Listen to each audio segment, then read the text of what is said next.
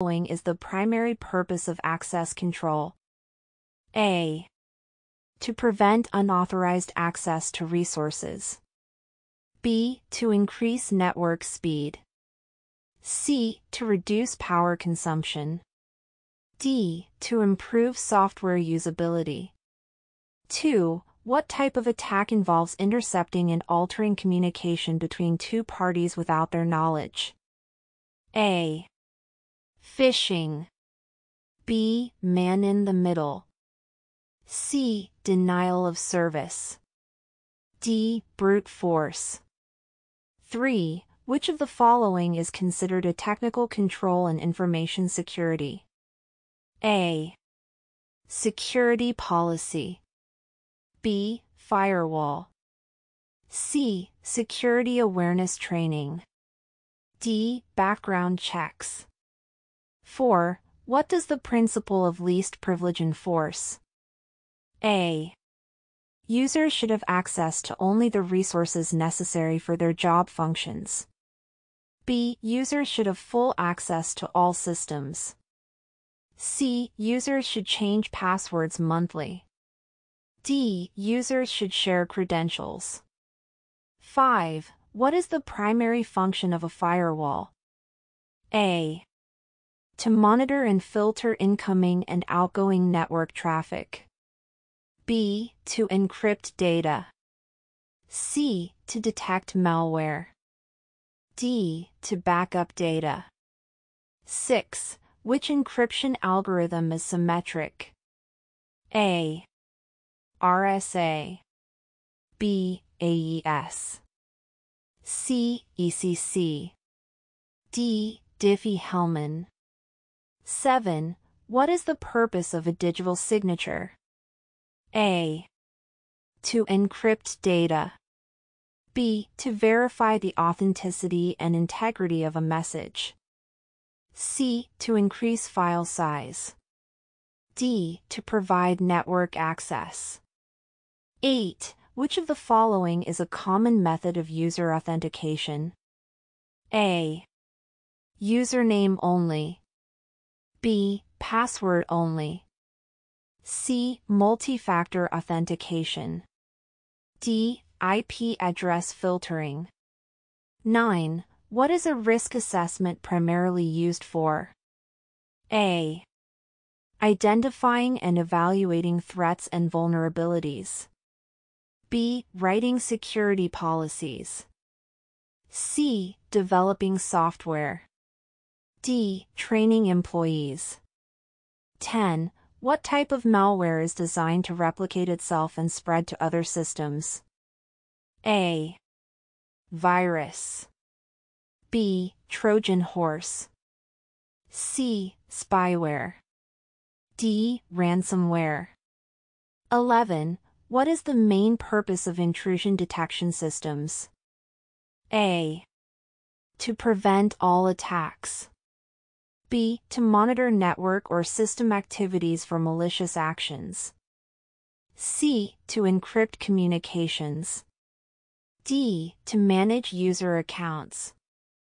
12. Which access control model is based on roles assigned to users? A. Discretionary access control. B. Mandatory access control. C. Role-based access control. D. Rule-based access control. 13. What does the CIA triad stand for in information security? A. Confidentiality, integrity, availability. B. Control, inspection, authentication. C. Compliance, integrity, access. D. Confidentiality, identification, authorization. 14. What is social engineering in the context of cybersecurity? A. Developing software tools. B. Manipulating people to divulge confidential information. C. Writing security policies. D. Encrypting data. 15. What is the purpose of hashing in data security? A. To encrypt data for confidentiality. B. To verify data integrity. C. To compress files. D. To backup data. 16. Which of the following is a physical security control? A. Firewall. B. Security guards. C. Antivirus software. D. Password policies. 17. What is the main goal of patch management? A. To develop new software.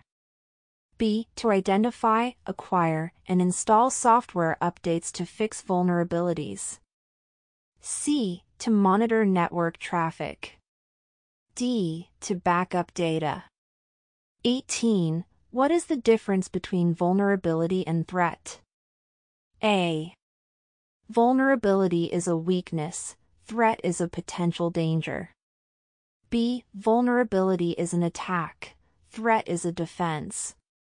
C. Vulnerability is a type of malware, threat is software. D. Vulnerability is a firewall, threat is a virus. 19. What is a mantrap in physical security?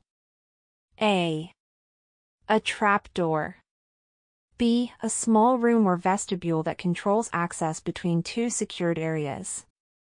C. An alarm system. D. A type of surveillance camera.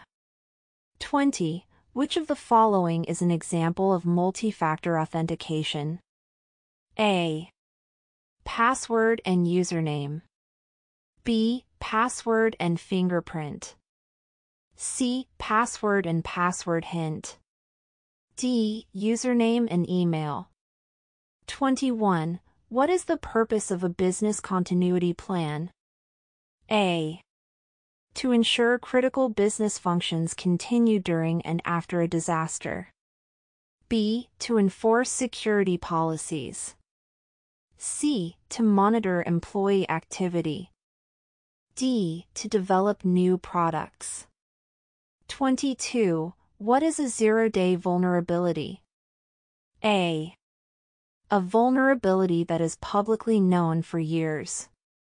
B. A vulnerability unknown to the vendor and for which no patch exists. C. A vulnerability that affects 0 users. D. A vulnerability only in old software. 23. What does the term defense in depth refer to? A. Using multiple layers of security controls to protect information systems. B. Using a single firewall. C. Encrypting all data. D. Isolating networks completely. 24. What is the role of an incident response team? A. To develop software. B. To handle and manage security breaches and incidents. C. To enforce legal contracts. D. To monitor social media. 25. What is the best way to protect against phishing attacks? A.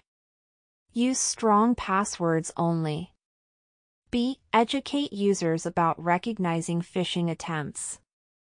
C. Disable email. D. Install more RAM. Systems Security Certified Practitioner. The Systems Security Certified Practitioner SSCP certification is a globally recognized credential offered by ISC2 for IT professionals who implement, monitor, and administer IT infrastructure using security best practices. Aimed at network and systems administrators, security analysts, and other operational IT roles, the SSCP validates practical, hands-on knowledge of security policies and procedures. The certification covers 7 domains, including access controls, risk identification and monitoring, incident response, cryptography, and network and communication security. To qualify, candidates must have at least 1 year of cumulative work experience in one or more of the domains or earn the certification as an associate of ISC2 while gaining experience. Earning the SSCP demonstrates a strong foundation in cybersecurity and enhances career opportunities in information security roles. Here are the top 5 beneficial uses of SSCP exam. 1. Career advancement. SSCP certification validates hands-on technical skills and knowledge in cybersecurity, opening doors to mid-level roles such as security analyst or systems administrator. It can significantly boost earning potential and help candidates stand out in a competitive job market. 2. Industry recognition. Globally recognized by employers and industry leaders, SSCP demonstrates a solid foundation in information security practices and operations. It's a respected credential in various sectors including healthcare, finance, and government. 3. Skills validation. The SSCP exam ensures candidates possess essential competencies in areas like access controls, risk identification, cryptography, and incident response, confirming their readiness for real-world security challenges. 4. Regulatory compliance. Holding SSCP helps organizations meet compliance requirements such as ISO IEC2 7001, HIPAA, and NIST standards by verifying staff credentials and security best practices. 5. Pathway to CISSP. SSCP serves as an excellent stepping stone toward the CISSP, offering foundational knowledge and experience that align with the more advanced certification's prerequisites.